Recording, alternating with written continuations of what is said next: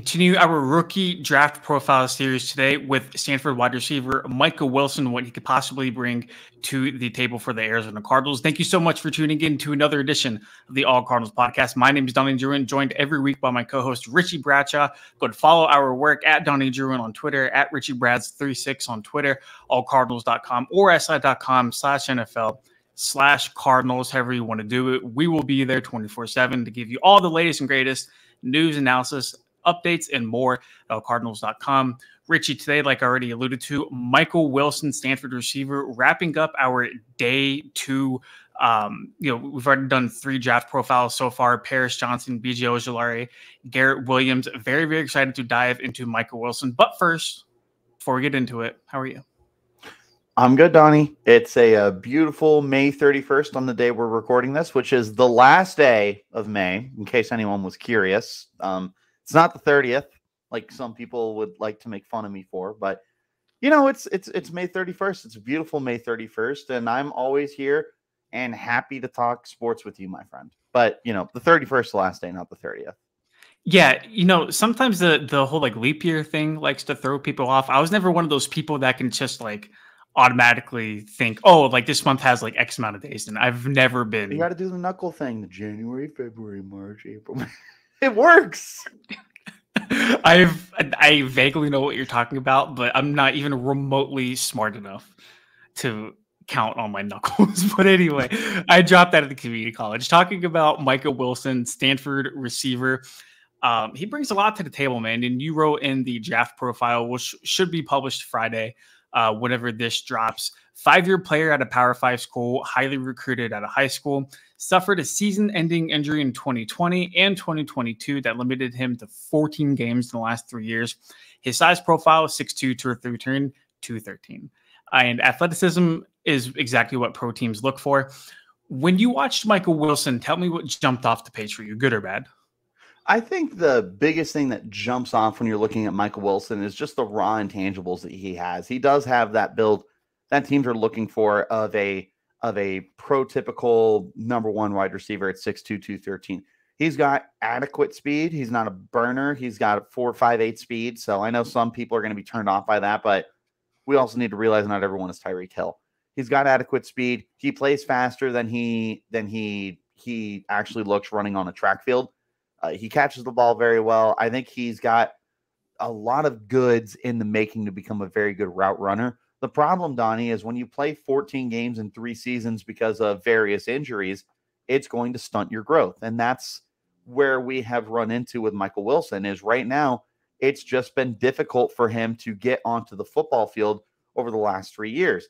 In the end of the 2020 season, he had a foot injury that bled into the start of the 2021 season, and he only played the final 4 games of that year. And then this past season, I couldn't find it anywhere.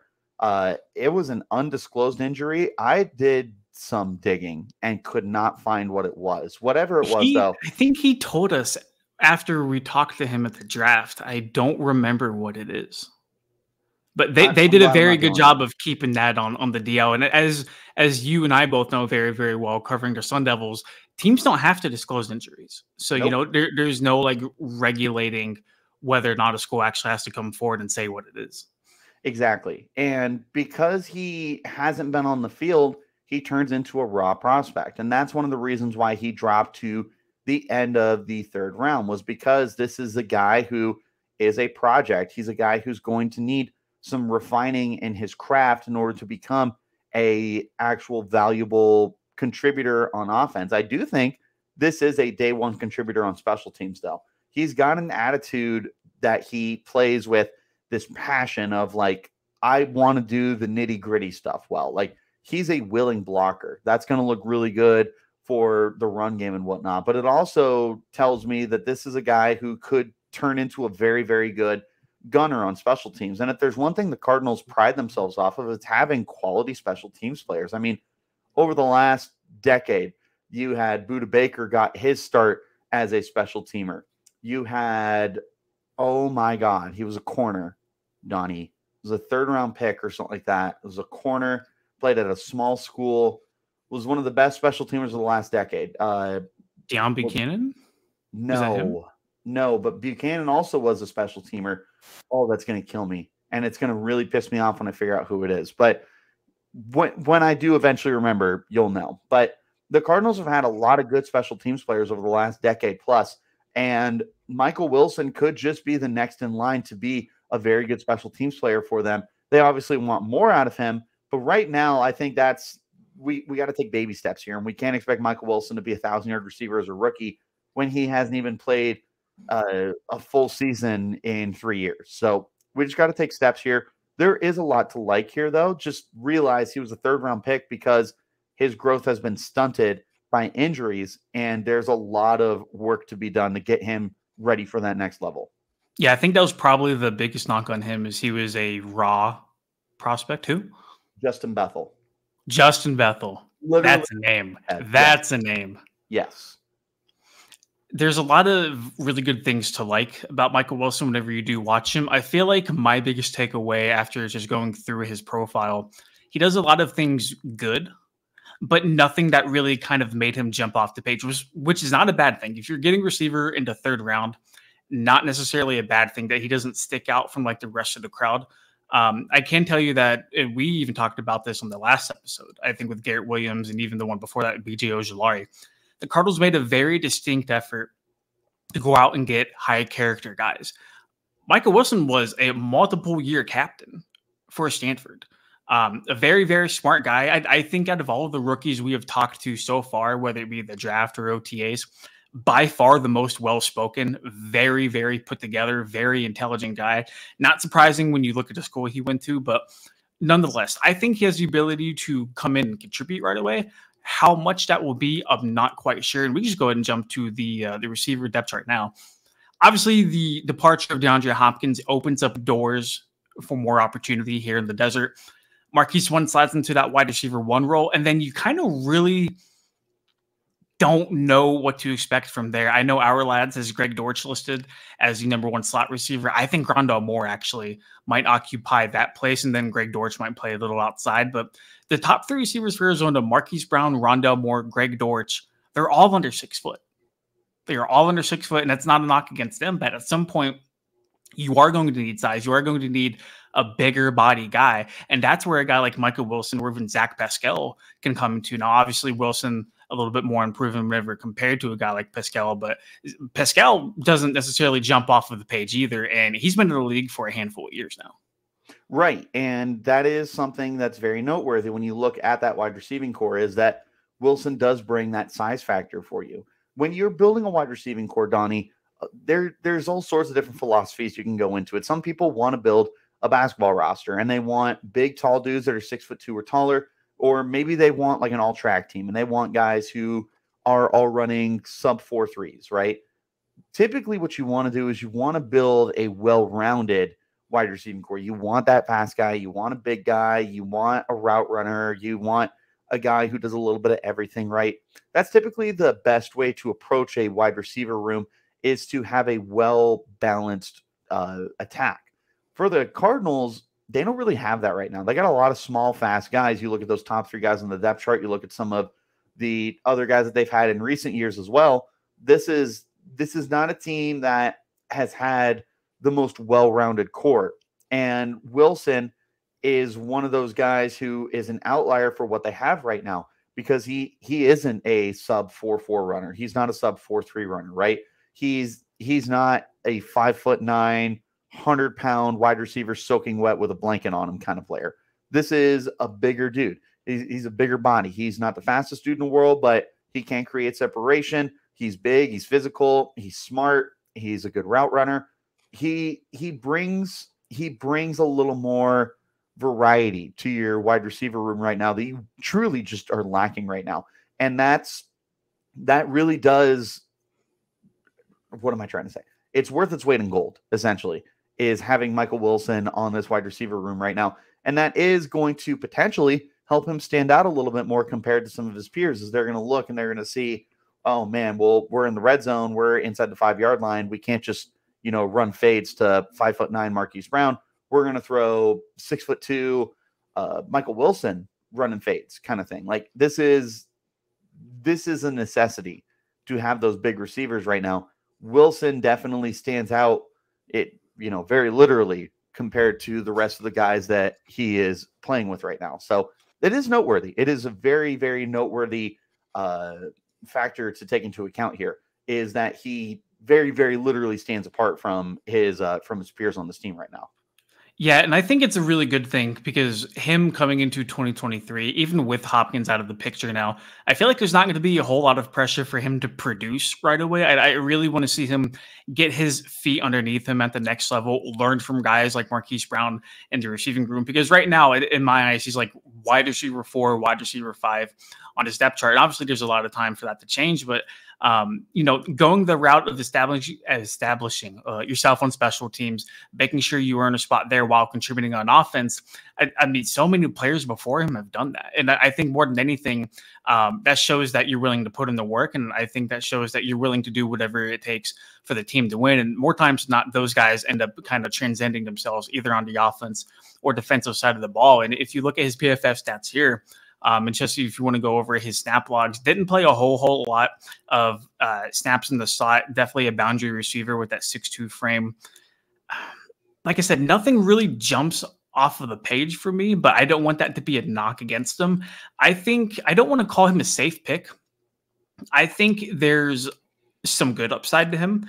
I'm not sure if we're talking like dynamic receiver, franchise player, but then again, nobody's expecting that out of him. No, I think what I mentioned earlier is the way that people should be approaching Michael Wilson. This is a project player, but this could be an impact special teams player. And right now, this is a Cardinals team that could have an entirely different 53-man roster in 4 years. Like, will it be? No. But it's that kind of situation that the Cardinals are in right now where nobody's job is safe. And they are a rebuilding franchise, and they're trying to figure out who can stick on this team, who needs to go, and they're looking for guys who can do anything. They're not looking for Michael Wilson to be a number 1 receiver. They're looking for him to be some kind of impact player on the team. And if that is as an impact special teamer, then they'll take it. They'll be very happy. Donnie, would you be willing to say that if Michael Wilson turned into Matthew Slater, that you would be disappointed? No, you'd be very happy if you got the next Matthew Slater kind of thing. I don't think they took him in the 3rd round to be Matthew Slater, my guy. I get it. That's not what I'm trying to say. Yeah. What I'm trying to say is if you got that kind of impact, you would take it. Obviously, you take a guy in the 3rd round because you believe that he can eventually turn into something more. But what we need to understand is that it's going to be a process to get Michael Wilson there. Similar to how the Cardinals are a few-year project, Michael Wilson is a few years project. Like, again, it's a project where like there's already a good foundation. Like he's going to get opportunity this year with him being 6'2", being the tallest guy. I think, like he's going to get opportunities at some point in the season. And that's not a knock against the other guys' size, but if you're in the red zone, you need a big body receiver to at least put that into thought of defensive coordinators. You don't want to limit yourself, but like I said earlier, there's a lot of really good things about Michael Wilson. It's just giving him time to refine his craft, giving him time to get healthy. And then, like you said, establish himself somewhere, whether that's on the offensive end or special teams. But with the names ahead of him right now, before we get into mandatory minicamp, before we get into training camp and preseason, he might have to make his impact on special teams. But I think at least down the road, there's solid probability that he can turn into a decent wide receiver too. Right, but that's exactly it, down the road.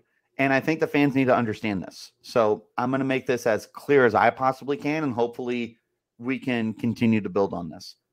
Michael Wilson is not a day 1 impact player because he is going to be someone who needs time to develop. He's missed a lot of time, Donnie. This is a very raw prospect who has had that progression stunted. If people are expecting him to be a starting wide receiver in year 1, that is unrealistic and that is irresponsible. Can he be? Of course he can. But you shouldn't expect that. Honestly, I don't think we should have realistic expectations for him as a starting wide receiver until year 3, maybe even year 4. See, I would agree because, well, if you want to project to the future a little bit, Marquise Brown his contract's up at the end of the year. Nobody really knows what the Cardinals want to do with him. It kind of looks like Marvin Harrison Jr. is destined to be an Arizona Cardinal. You actually wrote about that, which will be on the website as of Friday. So there's a lot of still movable chess pieces along the wide receiver depth chart. And I think that's only going to play into Wilson. That's his name. And that's only going to play into Michael Wilson's favor as kind of the years go on, because he's going to get that experience. He's going to kind of prove himself to be healthy. And if there's a good base there on top of that high football character, I mean, Jonathan Gannon said it best. Like those guys who have that high IQ, that good character, you don't have to worry about that. Those guys more often than not hit their ceiling, because you don't have to worry about any of that outside BS. They're focused. They are zeroed in and they are layered. And I think when you watch him at Stanford, he was a damn good receiver. He's a damn good college receiver. And obviously that doesn't always translate to the pros, but you know the foundation is there. Yes, but it's foundation and it's going to need time to develop. So I'm going to continue to say this. This is a project. This is not a year one. This might not be a year two. It might not even be a year three guy. This could be a dude who takes the entirety of his contract to eventually live up to his potential. Like, we truly need to have the utmost amount of grace and understanding that, yes, he was a third-round pick, but if you want that pick to pay its dividends, then you need to demonstrate patience. This cannot be a guy you force onto the field. They're going to need patience in 2023, regardless of what Michael Wilson looks like. So yes, and this is for the fans though, who are going to read all of the biggest sleepers, biggest steals of the draft. Like I already have people I know who are like, dude, Michael Wilson's going to be a monster, and it's like he could be, but if he doesn't do that in his first 2 years, you can't just write him off as a bust. Yep. This is a guy who's going to need a lot of time, Donnie. He's missed 3 years of development. This is a project. This is the definition of a project player. Would you call him a high upside project? He was taken in the third round. Whenever he did play, he did do some really good things. It depends how high you're talking. Do I think this is an all-pro player? Who knows? But I do think this is a starting caliber kind of player. But I'll also tell you that this is also a dude who, if the Cardinals don't have the patience and develop him right, could be out of the league in 4 years. Like it's not a Michael Wilson thing. No. This is an organization needs to understand and take the time and patience and demonstrate that to get him to that point. Because if the Cardinals fail him, I don't know if any other team's going to be willing to pick him up, because that could be years wasted. So the Cardinals are going to need to make sure that they give him everything that they possibly can to get him to that next level. It is entirely on them what happens next, short of something catastrophic off the field, which we've never seen anything from Michael Wilson off the field to make us think that something's going to happen. Well, it's a very good thing he's going to an organization that clearly knows how to develop their players and has never misused a player or let their talent go to waste. At least the Cardinals do have a decent history with wide receivers. That is true. That's the one. Andy Isabella? Because, sir, I'm going to point out John Brown. For every Andy Isabella you say, I will say John Brown. That is fair. All right. You have preached the word of patience for Michael Wilson, third round pick. I believe it's a third round. I'm going to be really dumb and stupid if he wasn't a third round pick, but I think he was. He was the 94th overall pick. Yep. You preach patience about him. Do you have anything else to kind of wrap this conversation up?